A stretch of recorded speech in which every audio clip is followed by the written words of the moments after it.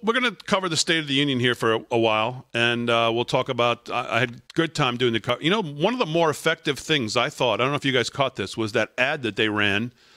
Did you guys see? I don't know if you guys saw this ad. Roll that, G. Remember this ad? This is drugs. Oh, yeah. Sure.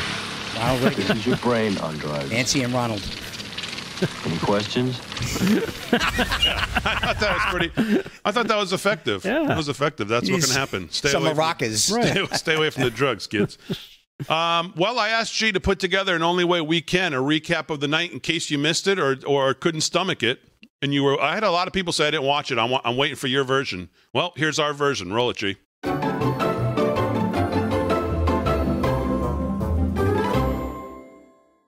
Members of Congress, I have the high privilege and distinct honor of presenting to you the President of the United States.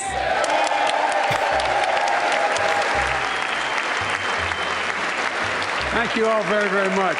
Last year, COVID-19 kept us apart. This year, we're finally together again. Vladimir Putin sought to shake the very foundations of the free world. He thought he could roll into Ukraine and the world would roll over.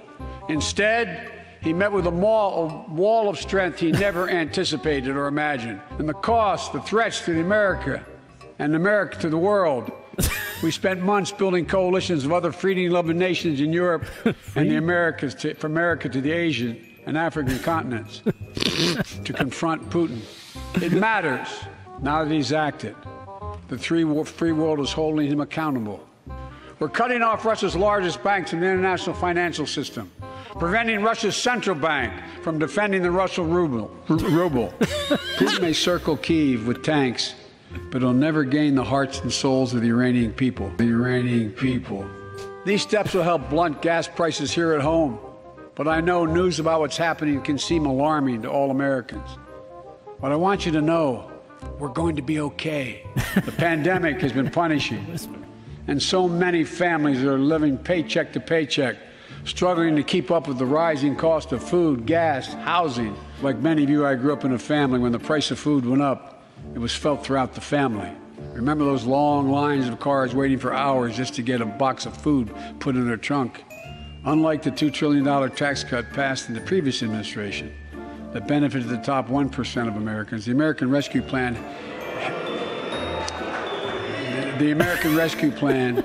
helped working people. We were told the tax break for those at the top and benefits would trickle down and everyone would benefit.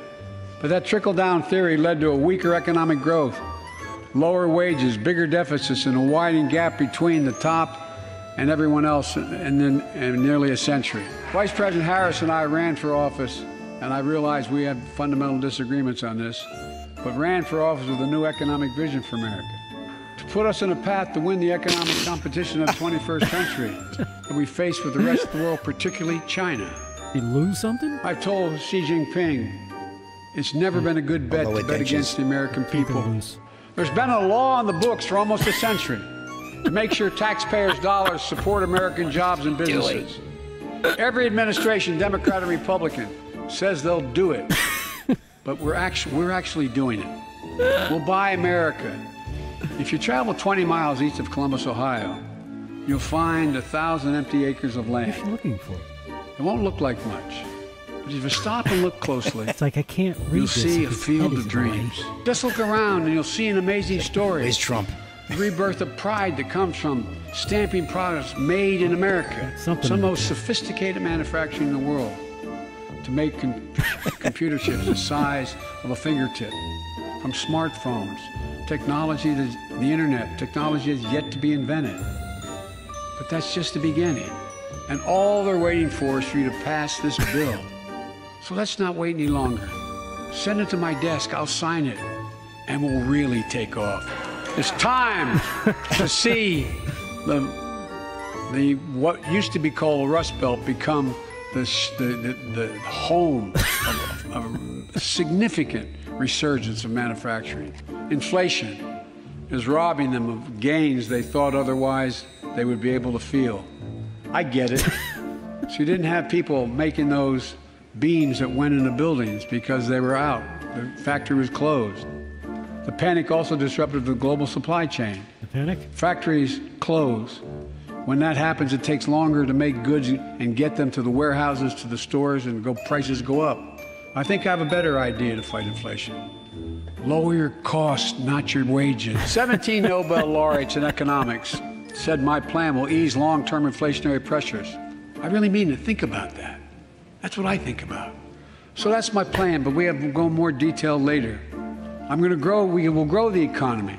So what are we waiting for? The previous administration not only ballooned the deficit with those tax cuts for the very wealthy and corporations, it undermined the watchdogs. Remember we had those debates?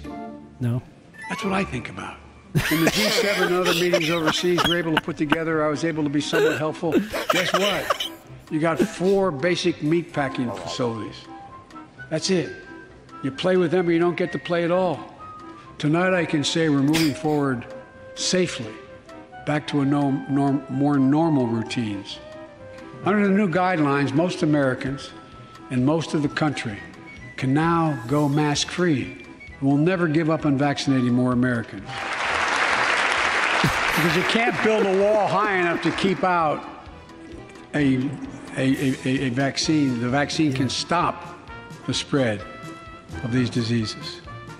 We are also ready with antiviral treatments. I'm announcing you can order another group of tests. Go to covidtest.gov starting next week, and you can get more tests. Let's stop seeing each other as enemies and start seeing each other for who we are. And folks, ban assault weapons with high-capacity magazines hold up to 100 rounds. You think the deer are wearing Kevlar vests?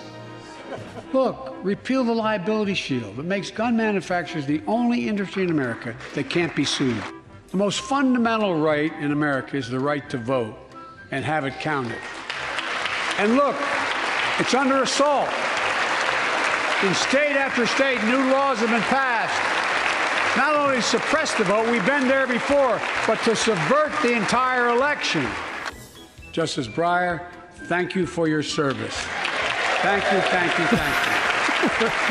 I mean it. Where are his pearls that he If we're to advance liberty and justice, we need to secure our border and fix the immigration system.